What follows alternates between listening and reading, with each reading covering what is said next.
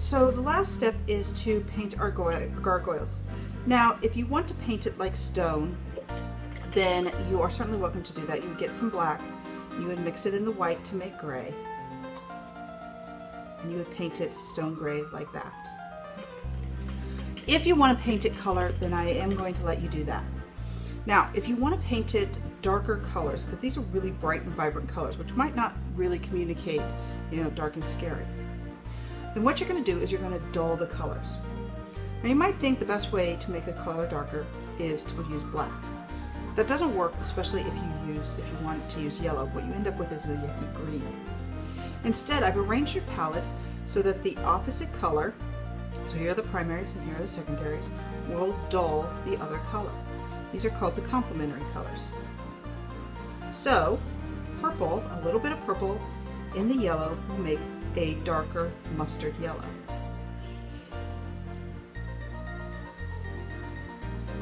See how that makes it a much darker yellow there?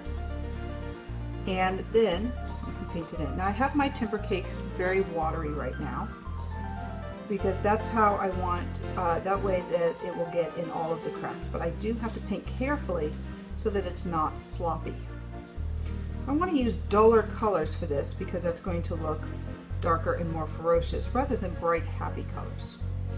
One of the cool things about painting on clay is that it dries instantly. So that is already dry there, and I didn't even fast forward or anything.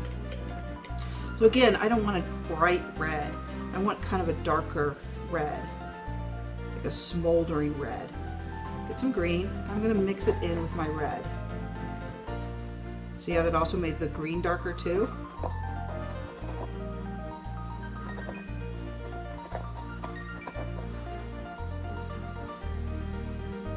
I've got a very dark green there, mixing in with my red that gets much darker. And by having waterier colors, it really gets down in there.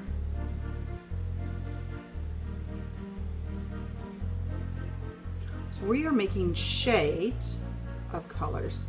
When we lighten a color, we make a tint. But we are making shades of colors. So see right there how it hasn't gotten painted, it keeps painting over. So if I just make a little bit of watery there, it will just pour into the cracks. I do, of course, have to be careful that it doesn't pour into the whole thing. And it dries fairly quickly. For little tiny areas, like if I wanted to get inside there, I've got my tiny little brush. Okay. And then I'm going to just go ahead and paint the whole thing using my timber cakes, dulling the colors as I go. So orange goes with blue. Orange will make blue darker and blue will make orange darker. And that's how you make your colors darker, is you use the opposite on the color wheel.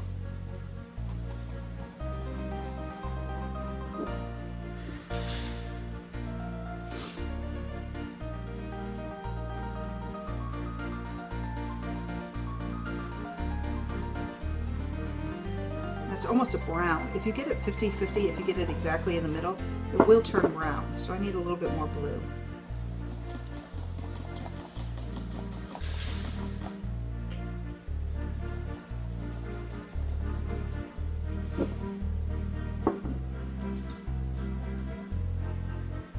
See how that actually turned it blue, or turned it brown?